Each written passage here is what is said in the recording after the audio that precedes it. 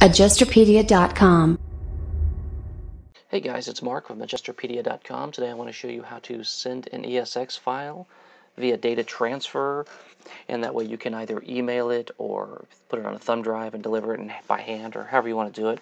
But the first thing we need to do is go in and show how to extract that from XM8 the easiest possible way, and then we'll follow up with that and show exactly how to send it via email. I'm going to show you how to import and export an ESX file the easy way and the lightning fast way. So the first way is the easy, more traditional way. What you're going to see most people do is hit this data transfer button up here. They're going to go down here to send. This is the export.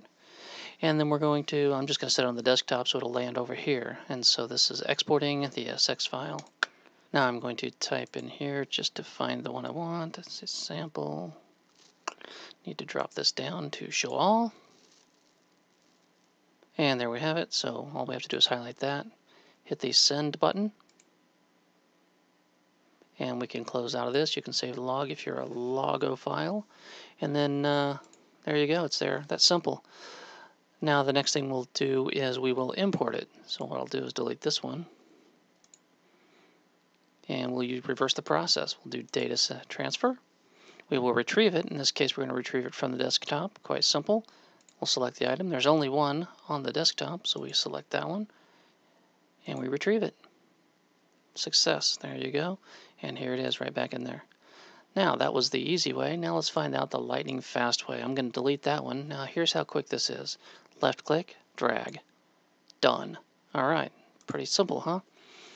We'll try it again. Now to import. Left click, drag. And we're done. It's just that simple. Okay, so now we have this here and we want to send it via email. So all I'm going to do is just go into my Gmail account here, hit the compose, fill in random who, and I can just take and left click and drag this into place, and boom, it's just that quick. That's all there is to it.